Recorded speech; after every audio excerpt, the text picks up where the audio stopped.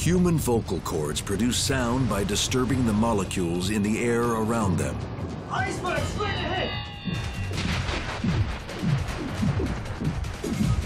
The molecules begin to vibrate in a distinct pattern known as a sound wave.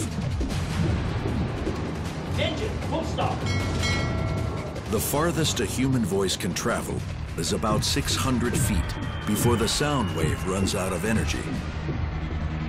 If we want to communicate over longer distances, our voices have to hitch a ride on another type of wave that relies on a force almost as old as the universe.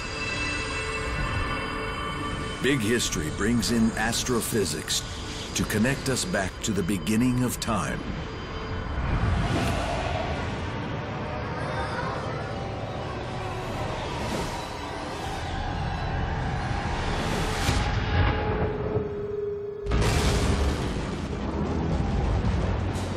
The Big Bang. The birth of all the matter and energy that will ever exist in the universe, and the forces that govern how it all works. The forces of nature we know now began to distinguish themselves and separate out. One of the forces that resulted from that process is electromagnetism.